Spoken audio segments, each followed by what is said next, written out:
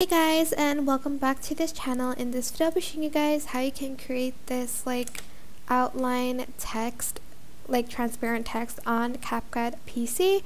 So I'm just going to select let's see this as a, well, we gotta find a better background, sorry about that.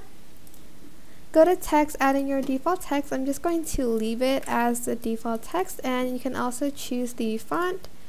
I like to use this one, and select this style of preset and adjust the thickness a little bit if you want to, or if you want to make it thinner, move it to the left.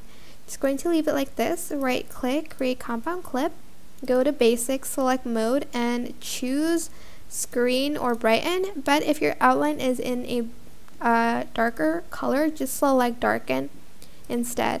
And that is basically it. I hope this tutorial is helpful for you guys. Don't forget to like, comment, share, and also subscribe to this channel if you haven't done that already.